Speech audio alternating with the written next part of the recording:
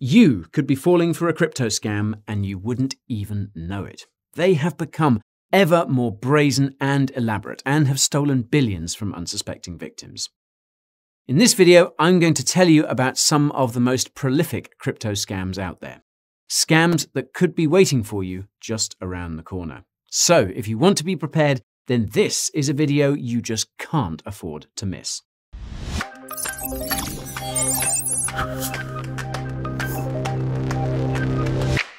Before we look at scams, I need to give you the lay of the land. Although this content may give you a hand, financial advice is not part of the plan. I am not a financial advisor and have never been a fan. This is purely an educational video designed to help your mind expand. Now, if you're new here, my bad. Let me introduce myself before you go mad. My name is Guy and I think crypto is rad, and on this channel, we think it's anything but a fad. Coins, tokens, news, reviews, and market moves too. It's all covered here just for you. If that sounds like your cup of tea, then tap that subscribe button if you please. Ping that bell as well, that too would be mighty swell. Okay, it's now time to tell you about some of the nasty scams trying to put you under their spell. I want to start with perhaps one of the most common scams out there, the giveaway. That's because these are so damn prolific that they permeate nearly every corner of the internet. And these are also particularly relevant right now, given that these are the scams that appear to be central to the conversation around bot spam on Twitter. Not only are they incredibly pervasive, but trying to stop them is like trying to kill a hydra with unlimited heads. So, let's start with the basics then. What is a giveaway scam? Well, as the name suggests, it's a scam where free crypto is being given away. The main MO here is that if you send a certain person online a small amount of crypto, they will send you double, triple, or 10x your investment. Now, at their core, these are akin to, well, someone anonymous on the internet offering to send you something for free.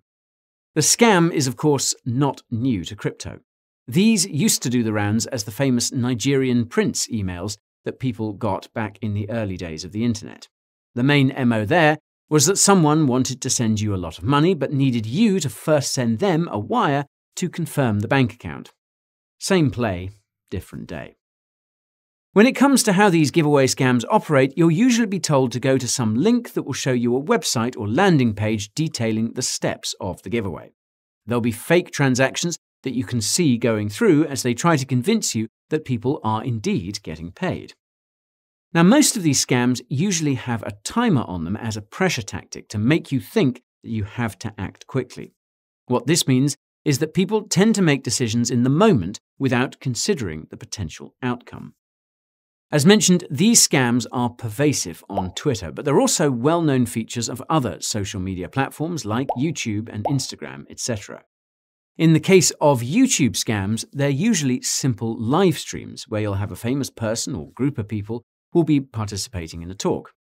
Now, this is all stolen footage, with the instructions about how to enter the competition displayed around it. For those who have never come across these scams before, they can be deceiving. That's because they have thousands of people who appear to be present in the live streams. However, these are, of course, all bots that are controlled by the same scam operator. As to how these channels are able to get so many subscribers or the verified status, well, that's because they are hacked channels. Hackers commandeer these channels, delete their content, and run the live streams in their place. Beyond this, though, the scammers sometimes actually buy ad space on the social media platform they're using. Now, I've seen these scam ads being run on YouTube and Instagram, and this is also part of the reason why we decided to forego ads on this channel. We don't want to risk anyone falling for one of these scams. But the best way to eliminate these and all other scams is for people to stop falling for them. Now, I've said it many times before. The reason that they're so prolific is because they are profitable. No matter how many spam filters the platforms attempt to throw on these, the operators will still try to make them work. So it's incredibly important to understand, no one on the internet is going to give you something for free. On to our next scam though, and these can be just as damaging. Yes, the rug pull. Now, as the name suggests, a rug pull is when someone else pulls the rug from under you. Back in the heydays of ICOs back in 2017, these used to be called exit scams. Whatever the name, the MO is the same. They rob you of your funds, disappear, and leave you holding the bag. Now, while back in 2017, the vehicle for this sort of fraud was an initial coin offering, or ICO, today rug pulls are quite prevalent in the NFT and DeFi spaces. In the case of NFTs, the creators will usually get someone to create pretty bog-standard images, issue them in a mint, promise some exciting roadmap, or pay some influencer to shill them. And you'd be surprised at some of the celebrities who've been shilling these types of NFTs recently.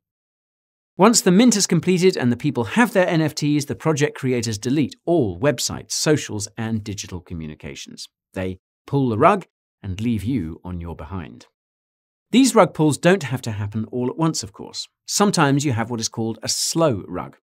In this case, the project developer slowly extricates themselves from the project over a number of weeks or months. Their goal is for the buyers to eventually lose interest and abandon their hopes of moons and Lambos. Now, the slow rug is actually a lot more common than the quicker one and can sometimes be harder to zone in on. That's because you can't be 100% certain that the intent was to defraud. So, how do you avoid an NFT rug pull? Well, you'll need to be a lot more discerning in the types of NFTs that you buy or the mints that you participate in. Now, I'll be straight up here and tell you that over 95% of all NFTs are going to zero. Sorry to burst your bubble. However, there are around 5% that could be highly valuable in the future. And if you want to try and find those, you have to be particularly discerning in your criteria. This is something that I've covered in much greater detail in my video on finding the right NFTs, and that's linked to in the top right. Okay, so that was NFTs, but you also have the rug pulls that are going on in the DeFi space. Now, these are a bit different from an ICO or NFT in that instead of sending a protocol money, you have to supply liquidity to the protocol. This liquidity is usually used in a decentralized exchange, and you can get pretty attractive returns from supplying said liquidity. During this time, the creators will hype the project so that there's a lot of demand and hence liquidity in the pool. This is done using the same paid shill methods that are used for the rug pull NFTs. As more investors buy the hyped cryptocurrency, they progressively exchange it for cryptos such as stablecoins and Ether. Now, when the project is live for a few hours or days, liquidity pools can run into tens of millions or even hundreds of millions of dollars. This is when the rogue developers then strike and extract all the liquidity from the pool, leaving investors holding the bag for these tokens. The devs are sometimes able to do this because they've not locked the liquidity in the pool. They still control the smart contracts and hence what can be done with the funds in the pool.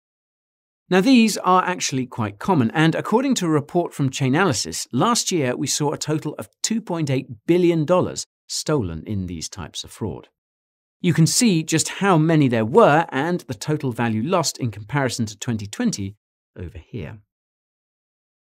So, how do you avoid a DeFi rug pull?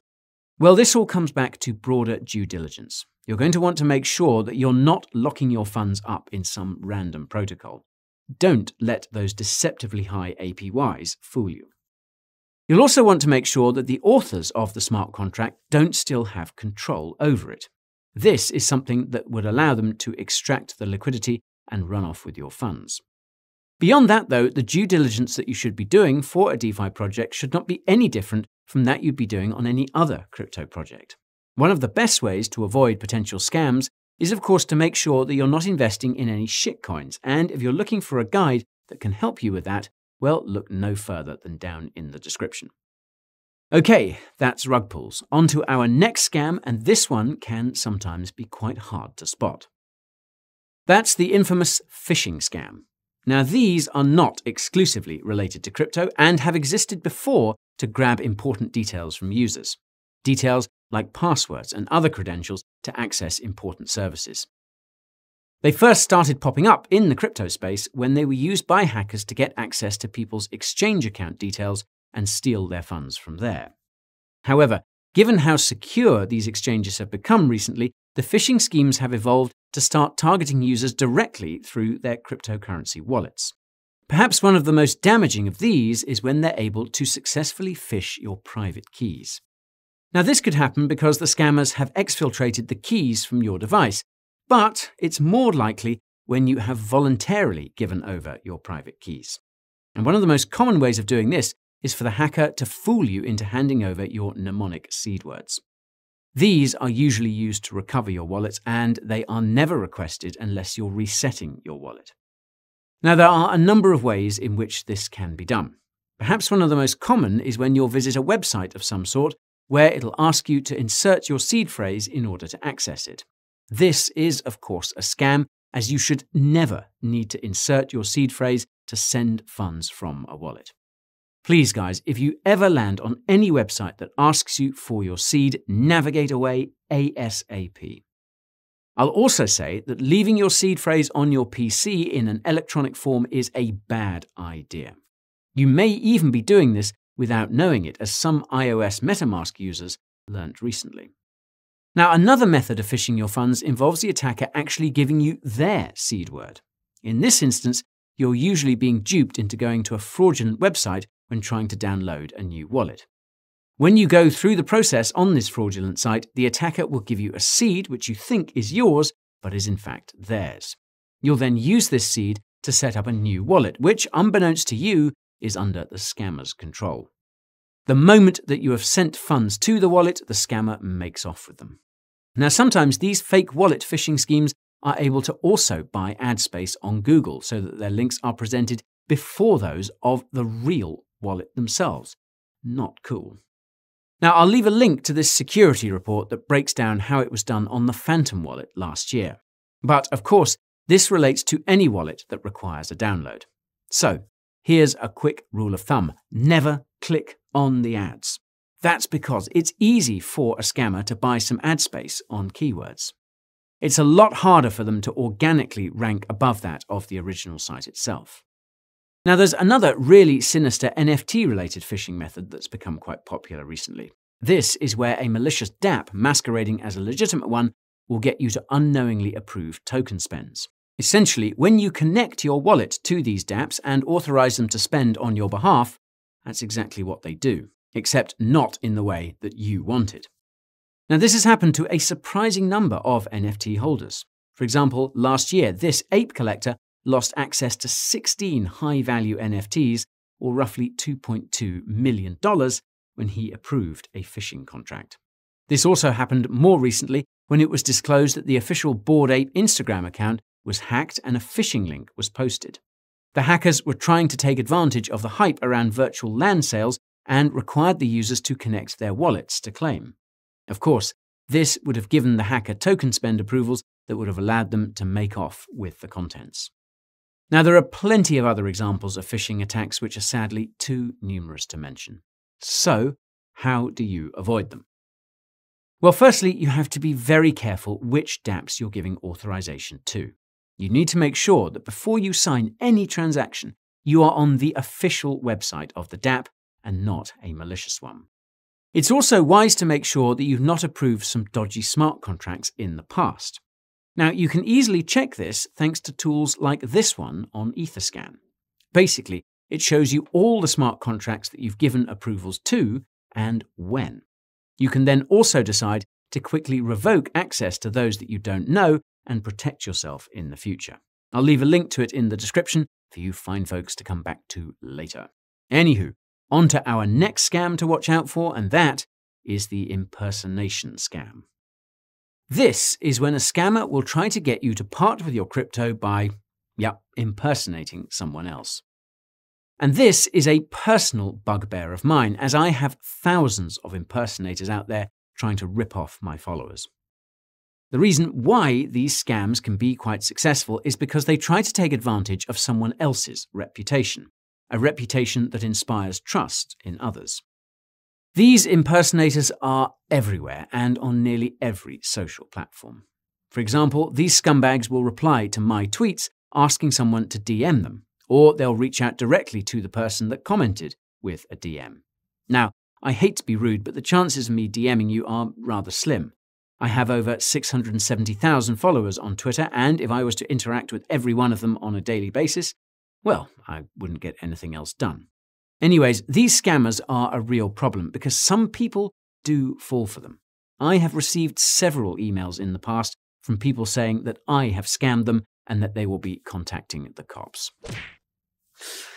Now, this is even more frustrating when you consider the fact that my Twitter account is verified with a blue tick, something that should make it pretty clear if you're being scammed or not. Now, these scams also exist in other forms on other platforms. On Instagram and TikTok, you have accounts that reply to the comments with a number asking people to WhatsApp them.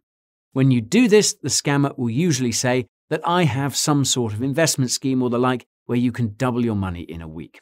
Believe me when I say, I wish I had that ability. Now, of course, when you send them the money, they tell you that they have successfully generated your profit. However, there's a catch. You have to send them a withdrawal fee or pay them their cut of the profits first. Now, I'm sure you can imagine what happens once you do that. These scammers are also extremely prolific in Telegram.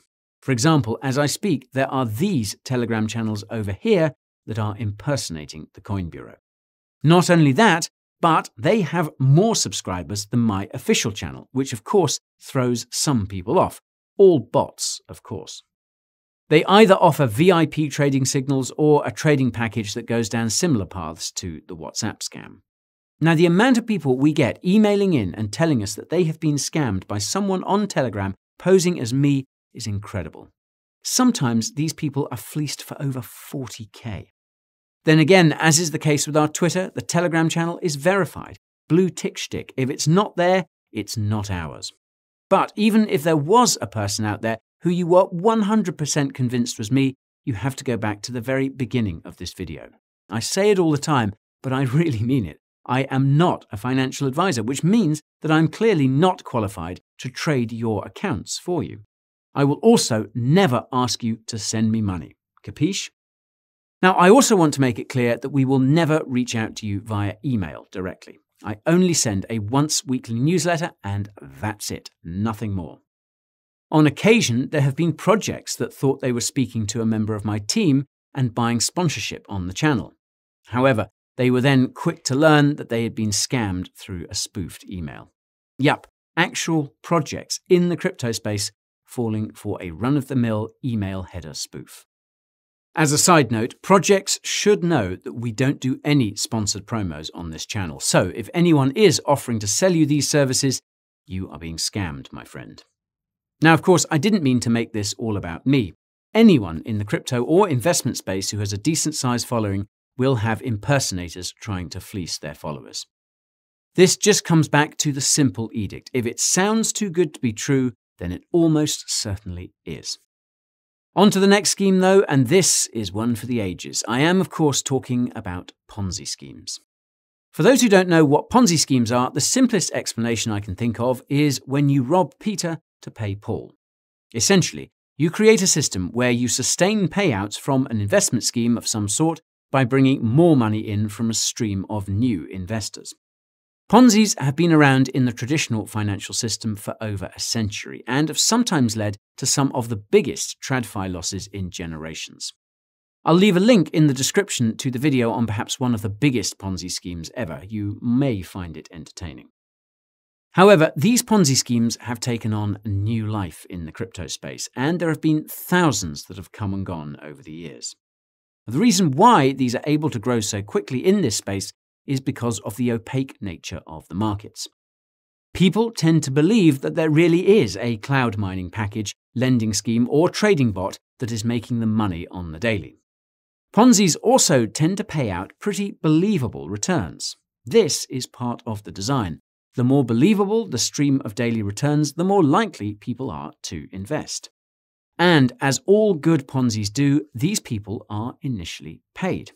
This further creates the perception that it has to be true. I mean, money in your hands must mean that something's legit, right? Now, many of these Ponzi schemes also rely on current members referring them to their friends and family for additional rewards. These are called multi-level marketing or MLM schemes, and they are perhaps one of the biggest red flags that something could be a Ponzi scheme. However, with the advent of DeFi, the line between Ponzi scheme and legitimate lending protocol sometimes becomes blurred. Some projects implement tokenomic structures that make selling the token or unstaking a coin economically disadvantageous. This creates an artificial demand as people are dissuaded from ever selling.